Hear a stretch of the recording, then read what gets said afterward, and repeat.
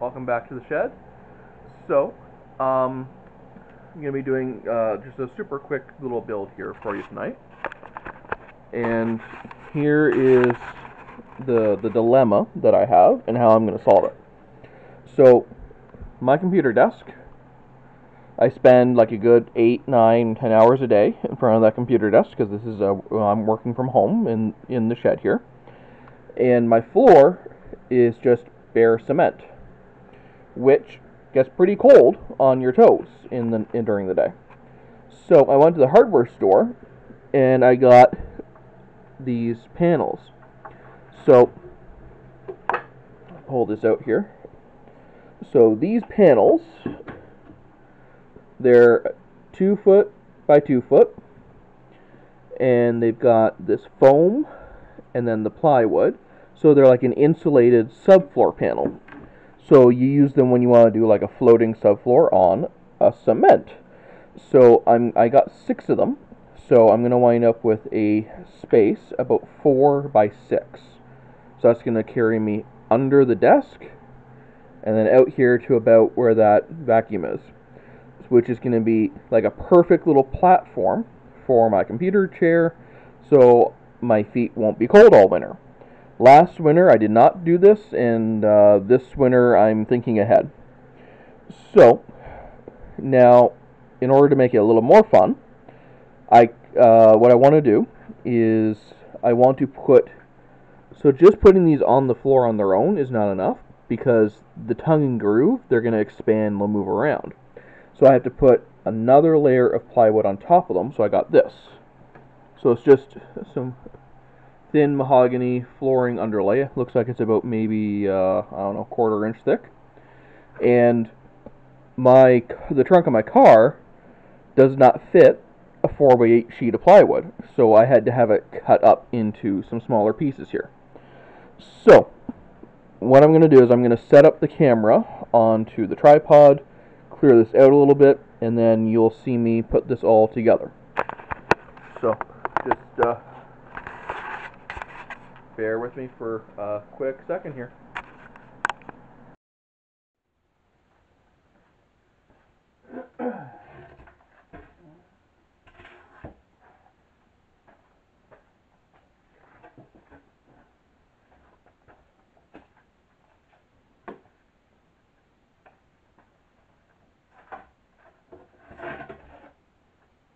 Okay, so I just want to show this to you in case you want to do something like this for yourself in your own shed or workspace.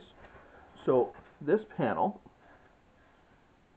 how am I going to get this in the frame here? So this panel, it's got a tongue and groove. Okay, so a couple corners have the tongue, a couple corners have the groove, right? So the idea is you butt them up against each other, tongue and groove style. Then you tie them together. So I'm going to have 6 of these, so I need to make sure that I get my tongue and groove pattern right. So what I'm going to do is I'm going to have my tongues up and to the left. And that way I've always got my grooves on the bottom sides.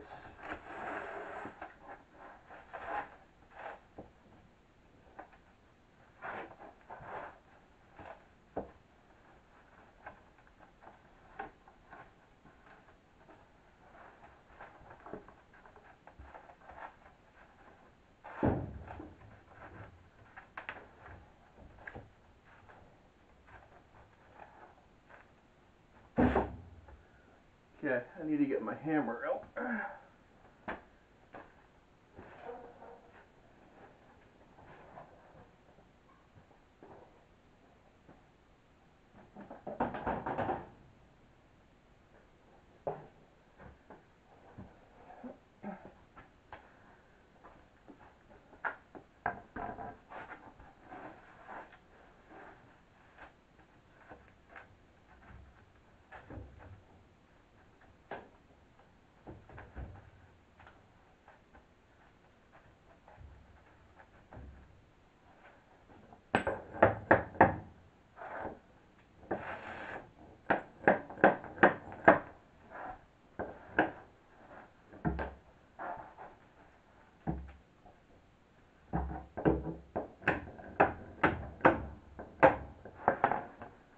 Okay, so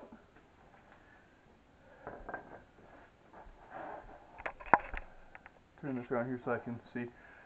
So just so that you're aware, as I'm working on this, I am not going to be doing a professional installation here.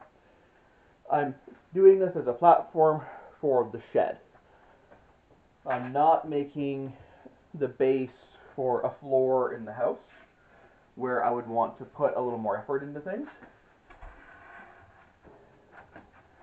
So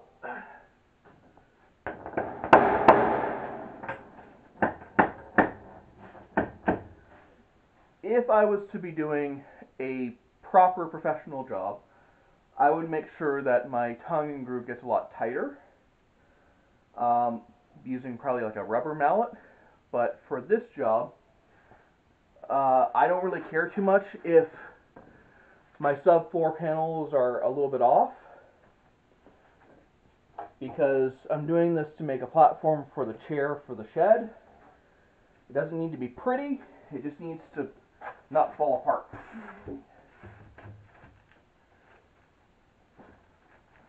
Plus, I don't know if the camera's going to pick it up, but I have a huge, well, there's like a fault line in the cement floor here. You can see it right there. So I'm going to have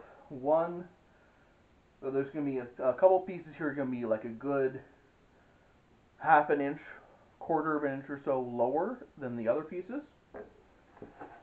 Now, it has been driving me nuts that my chair would get, the wheels of my chair would get stuck in that crack.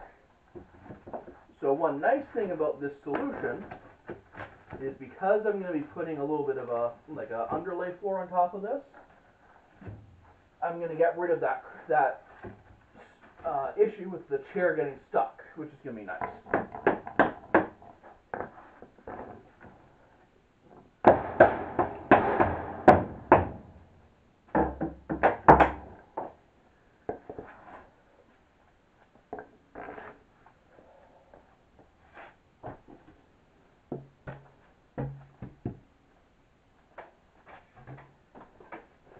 Okay.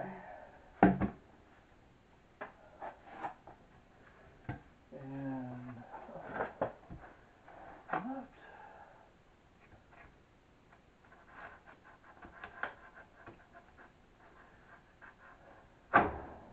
Yeah, see here, there's a full, I can get my fingers under here. So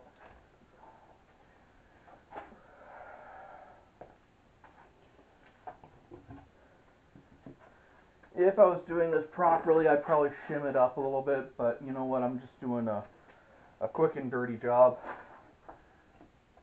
And we'll see what happens. What's the worst that could happen, right?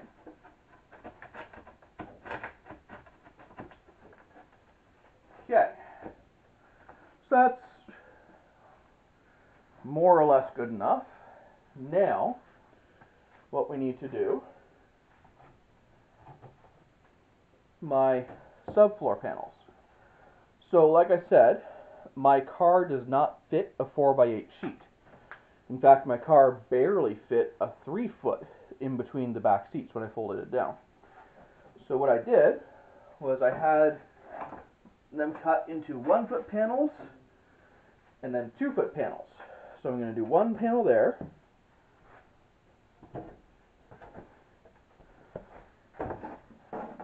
one panel there,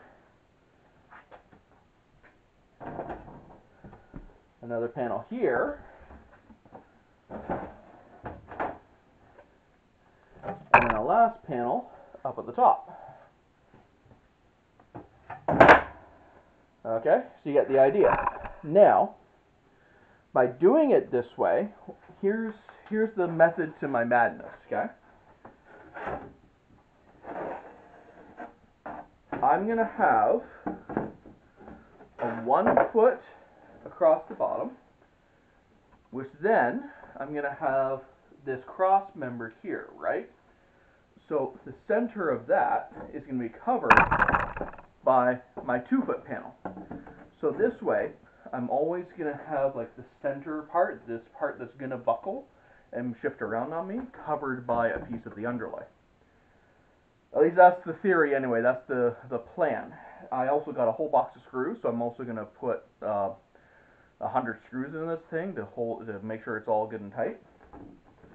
So, time for that to begin. Okay. Let's see here. Now, I don't care about this being exactly perfectly square. Down here in this corner, I've got a little bit of an overhang, that's fine. As long as I can tell where the corners are.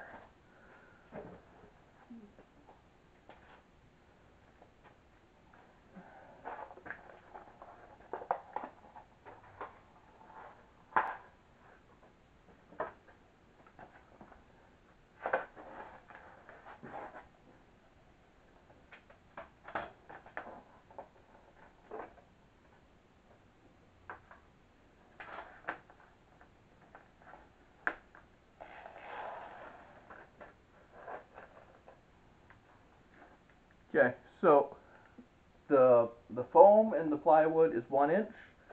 This underlay board is, I want to say, maybe 1/4 of an inch. I got 1 inch screws, so that should do perfectly fine.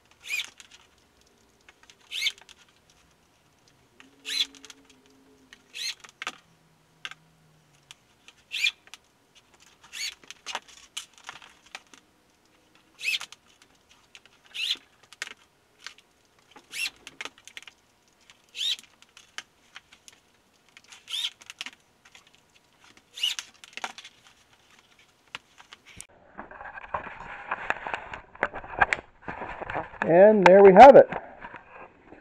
So, again, this is by no means the right way to do this. I clearly am cutting a couple of corners here, literally and figuratively. And it definitely, it looks like what it is. It's a sheet of wood on the floor. But here's the big thing. Once I get my office chair on there, it will do exactly what I need it to do.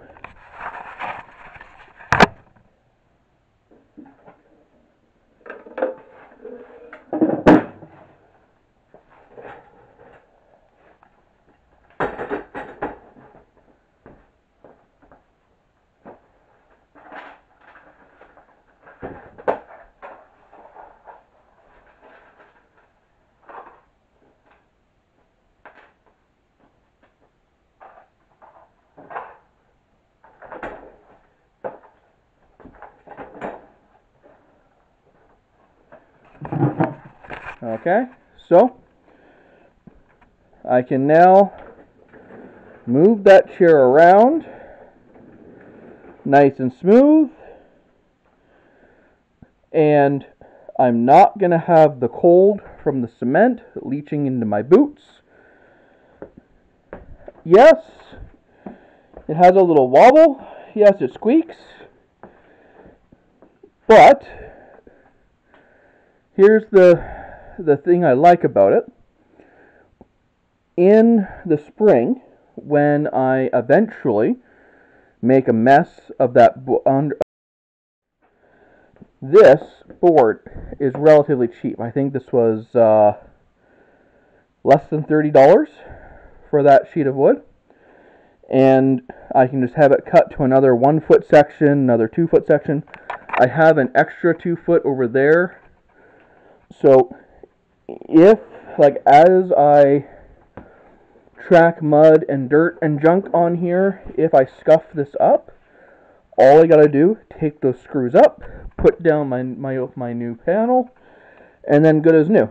So this is gonna do exactly what I need it to do.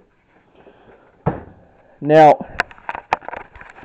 in the interest of full disclosure here, I did pay for this out of my own money. I bought everything, well, I bought the wood and the screws from my local Home Hardware. They're not sponsoring me, so by the way, Home Hardware, if you're listening, you know, maybe give me a call.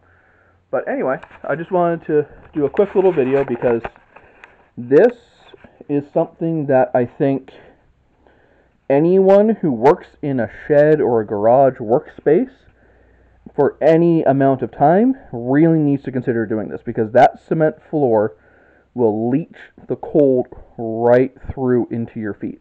I cannot tell you how long I spent all winter with that heater on full blast, or the space heater on full blast, and yet my feet were just chilly and damp and icy cold all day, simply because I was on the bare cement.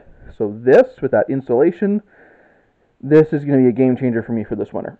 And I'm still more than far enough away from my wood stove for my tolerances for the fire break. And if I eventually break this down, if I eventually need to rebuild this or whatever, it's super fast, super quick. I mean, I haven't even opened a beer yet, and I've already got the job done. So, anyway, thanks for hanging out with me in the shed tonight, and we'll see you later. Safe travels.